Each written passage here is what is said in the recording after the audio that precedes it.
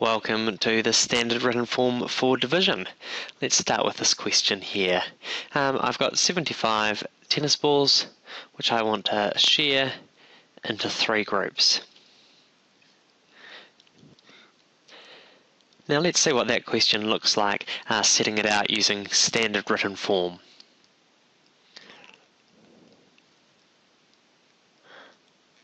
Well, here are my three groups, just like I had up here. Here are the 75 tennis balls, and they're still down here. And notice how I've got one number in each column. So I've got a ones column here and the tens column here. And up here I've got my divided by sign, and this symbol here also means divided by. Now for this first question, I'm also going to draw a diagram to show what we're doing. So 75 is made up of 7 tens, so I'll draw those in. 1, 2, 3, 4, 5, 6, and 7.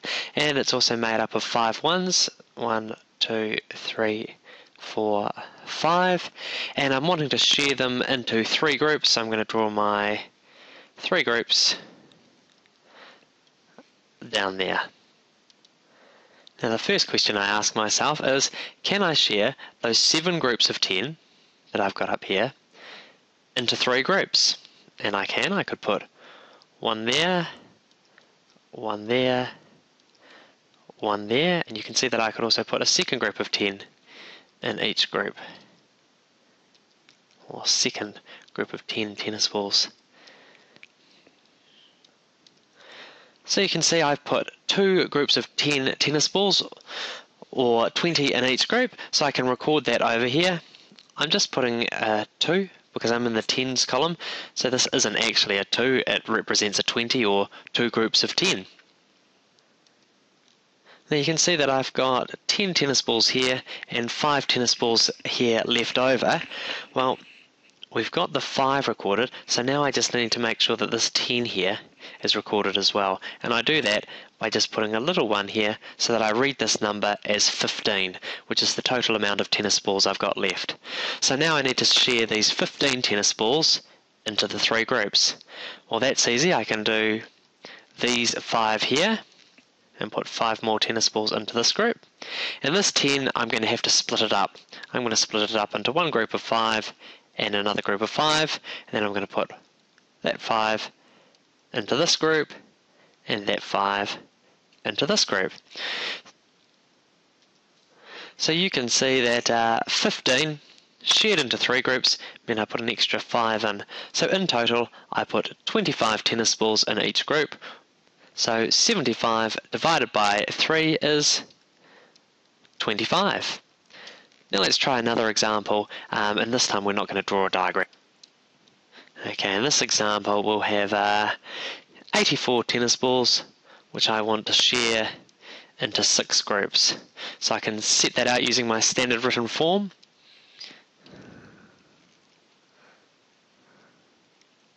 We know that this 8 here actually represents 8 groups of 10, but for the rest of this lesson I'm just going to refer to it as an 8.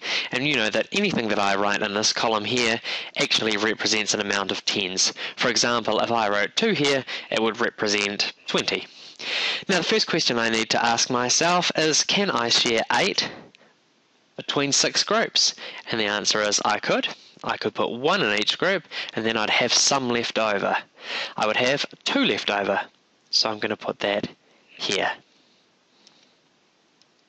Now remember that this 2 that I've put here isn't actually just a 2, it's 2 groups of 10. So together here I've got 24.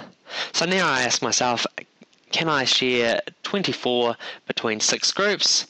And the answer is 4. So you can see that 84 shared into 6 groups means I would put 14 in each group. Let's have a look at a slightly larger question. Let's imagine I've got 126 tennis balls which I want to share between 6 groups. Now, just like before, remember that this 2 isn't actually a 2, it represents a 20, and this isn't actually a 1, it represents 100. But for the rest of this question, I'm just going to refer to it as a 1 and a 2 and a 6.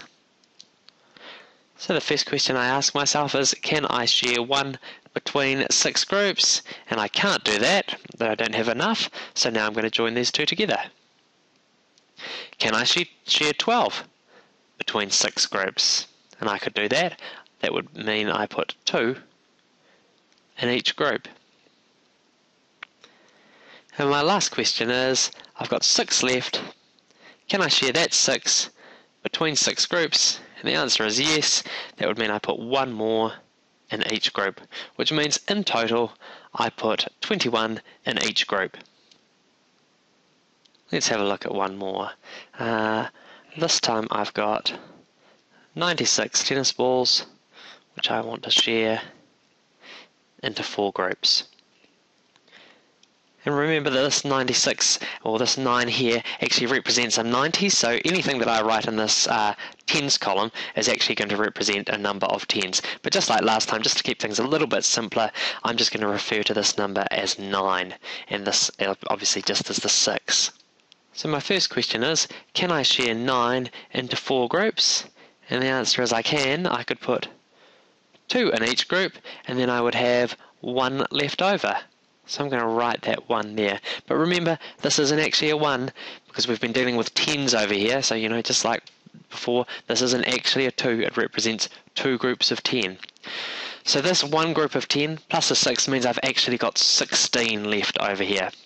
So my next question is, can I share 16 into 4 groups? And the answer is yes. That would mean I put 4 more in each group, which means in total I'd put 24 in each group. So 96 divided by 4 equals 24. Hopefully you found this lesson helpful. If you need some more help, check out teachertools.co.nz.